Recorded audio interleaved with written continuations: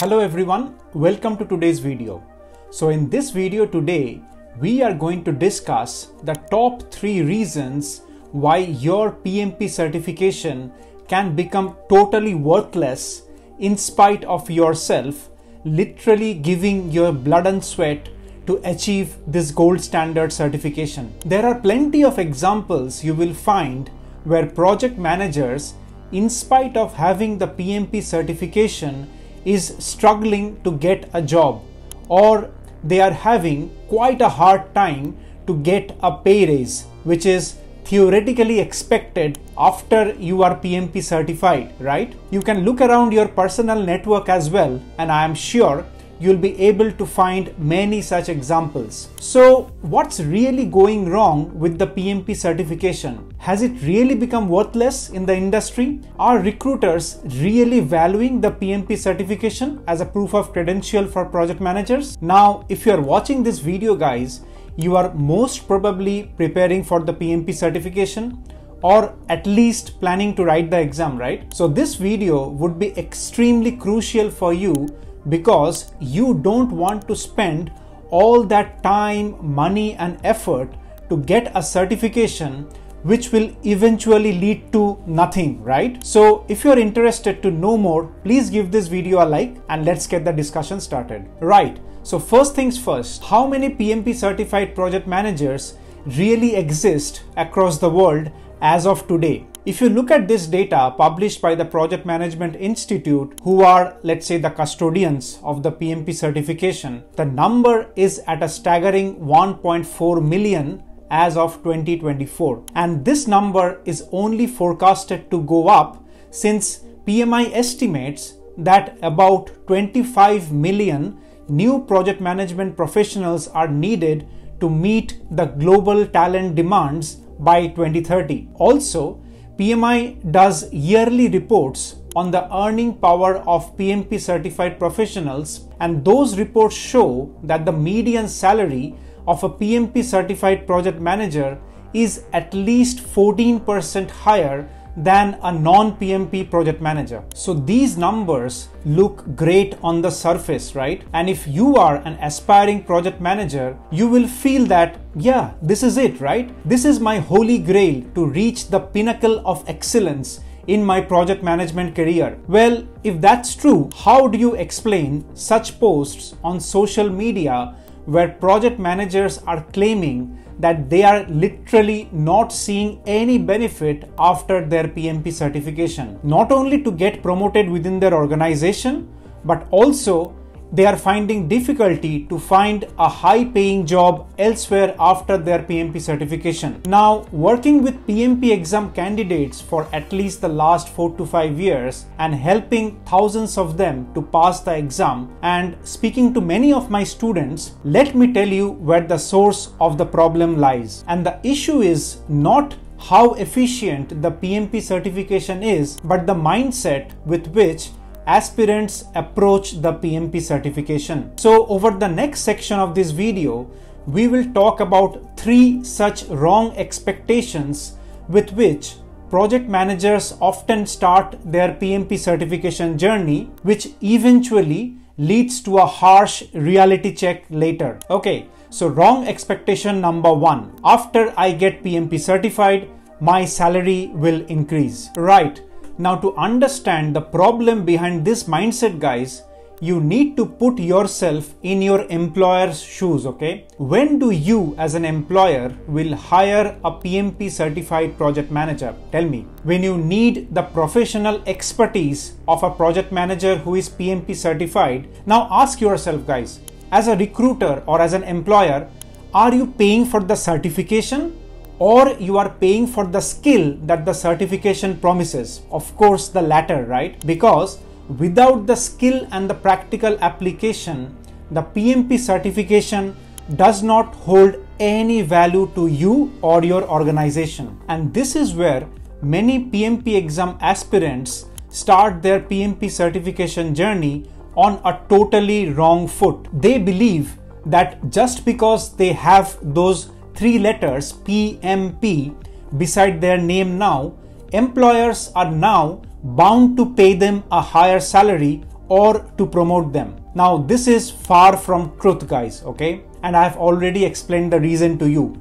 Until and unless you are able to demonstrate the expertise which you bring with your PMP certification in real life, where you have really applied those PMP tools and techniques to drive project excellence, you will never be able to convince your employer about your credibility as a PMP certified project manager. Now, if you do not understand this hard truth, guys, you can keep on writing certification after certification after certification, and after some time, the space on your visiting card might start to feel too small, but you will never be able to reap the actual benefits a certification process provides to you as a professional. Okay. Now, moving on to wrong expectation number 2. Let me pass the PMP exam as quickly as possible, maybe in the next 2 or 3 weeks, and then I will see a step change in my career very fast. I have seen plenty of examples on social media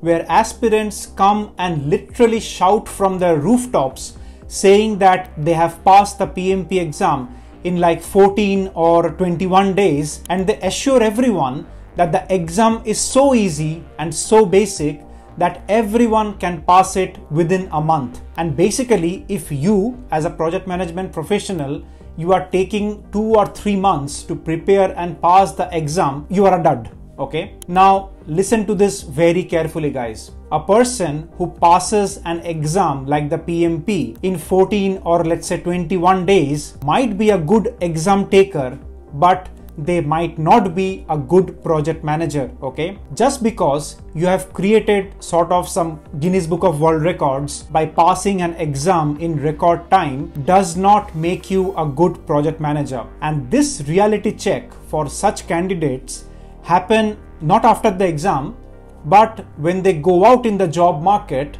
and start looking for jobs or start appearing for interviews. So the bottom line is, the employer is not paying you a salary for passing the PMP exam in 14 days, right? Take a step back and reflect.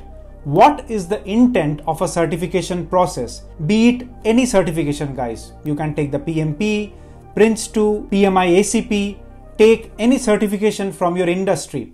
The intent of a certification is to provide you with a special skill set, right? So when you are preparing for your PMP exam, please give yourself enough time to learn and acquire that skill set. Spend time learning the concepts, spend time reflecting upon them and thinking how the tools and techniques link back to your real professional world. Apply a few of such tools and techniques in your ongoing projects, okay? No one is stopping you from doing that, because this is how you will develop the skill which your employer is seeking. Please stop treating the PMP exam process as some kind of a race where you need to reach the finishing line first, because you know what? The actual race to become an accomplished PMP certified project managers starts not before your PMP exam, but after your PMP exam, when you have become a PMP certified project manager and your credibility goes through an acid test in the industry when you float your CV for job search. Wrong expectation number 3. I will throw a lot of PMP jargons in my interview and the interviewers will know how good a PM I am. So this is one of the most cardinal mistakes committed by rookie PMP certified project managers who somehow has bypassed eligibility criteria of job experience for the PMP exam by telling a bunch of lies in their essays, and somehow they have convinced PMI that they have led projects as a project manager for more than 3 years. Trust me, guys, every day I come across such aspirants who do not have any project management experience, but they are so hell-bent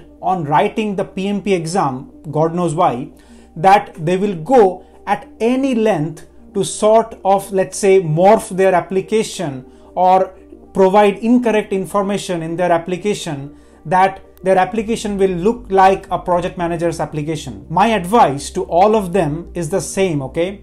There is a reason why PMI has kept a 3+ years of project manager work experience eligibility criteria. PMI wants to make sure that the candidates who write the PMP exam do have the basic knowledge of what it takes to lead projects, and thereby they'll be able to appreciate and learn the concepts of the project management body of knowledge much better when compared to a project manager who has never led a project by himself or herself. However, many aspirants choose to ignore this advice. Now, by God's grace, their application gets approved, they write the PMP exam, they pass it, and the day when they are at the interview table, reality strikes at that point in time. Look guys, you might think that the person who is on the other side of the interview table is a fool, and you can sort of overwhelm them by giving them a bunch of PMP jargons from PMBOK in the interview. But let me tell you that the person